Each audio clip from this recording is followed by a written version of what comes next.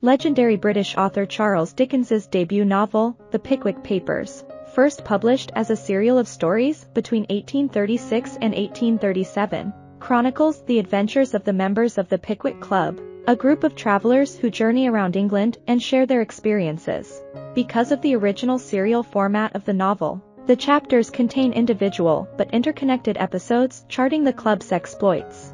The Pickwick Club has 4 members: founder Mr. Pickwick, a friendly retired businessman and philosopher, Tracy Tupman, a self-confessed womanizer who never seems to have any luck with women, Augustus Snodgrass, a poet unable to write poetry, and Nathaniel Winkle, a clumsy and inept athlete. It is May 1827, and the club's first adventure takes them to Rochester. On the way there, however, an irate cab driver thinks they are spies and lashes out at them in a grand tirade. A man named Alfred Jingle helps them out of the predicament and joins them on their journey. Jingle is a wily fellow and gets naive Winkle involved in a duel with a volatile military man known as Dr. Slammer. Their next adventure finds the club in Chatham, where they encounter Mr. Wardle, a country squire. After accepting an invitation to Wardle's farm, the group plays cards and cricket, tells stories, and hunts. Tupman develops an affection for Wardle's unmarried sister, Rachel, while Snodgrass falls for Wardle's daughter, Emily. But Jingle again upsets the situation by running off to elope with Rachel. Pickwick and Wardle follow the couple to London and bribe Jingle to stay away from Rachel, thereby preventing the marriage. Now back at home, Pickwick hires a Cockney valet, Sam Weller. Later, when Pickwick tries to explain to his widowed landlady, Mrs. Bardell, about hiring a valet, he does not describe the situation clearly, and Mrs. Bardell misunderstands, thinking that Pickwick is proposing marriage. She passes out in his arms as Tupman, Snodgrass, and Winkle walk into the room. At this point, Tony Weller, Sam's father, begins waxing on the pitfalls of marriage, a theme that he continues throughout the novel. Tony's own wife had left him and destroyed his life.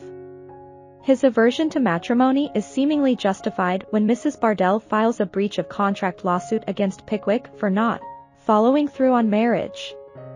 The club travels to Eatanswill, where Pickwick and Winkle stay with a local newspaper editor, Mr. Pott. They go to an absurd costume party hosted by a famous writer, and there Pickwick sees Jingle. Pickwick follows Jingle all the way to another town and learns that Jingle is planning another elopement, this time with a young lady from a nearby boarding school. However, this information turns out to be incorrect, and Pickwick falls ill with rheumatism. Recovering, he accompanies the club on a hunting trip to Berry Street, Edmonds. That is where he learns of Mrs. Bardell's lawsuit against him. Pickwick returns to London to defend himself. However, again, the unexpected descends on the group. Pickwick finds out that Jingle fled to Ipswich, so he, too, travels there in hopes of exposing Jingle. Confusion ensues at the local inn, and Pickwick is dragged to a courtroom presided over by the tyrannical Mr. Nupkins, who, as luck would have it, is a friend of Jingle's and whose daughter has sparked Jingle's interest. Pickwick exposes Jingle as a philanderer, and the judge sets Pickwick free. The club celebrates Christmas at the Wardle farm.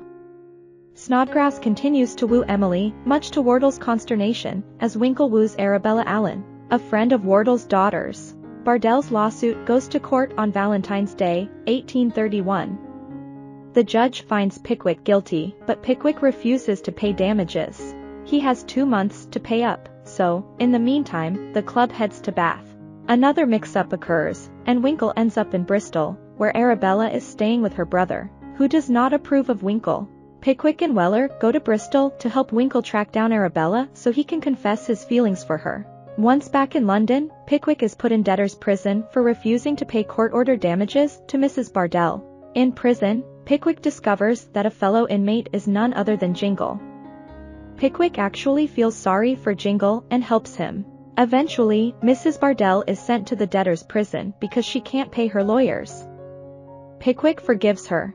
After Winkle marries Arabella, he asks Pickwick to help him smooth things over with their respective families. Pickwick agrees and pays his debts, as well as Mrs. Bardell's and Jingle's. In Bristol, Pickwick breaks the news to Arabella's brother, Ben, about her marriage to Winkle. Buoyed by a generous helping of spirits, he begins to accept the idea.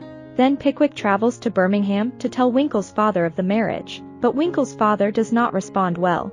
At home in London, Pickwick pays for Jingle to start a new life in the West Indies. Snodgrass and Emily plan their elopement, but Pickwick would rather see them married in the warm and supportive atmosphere of his new home.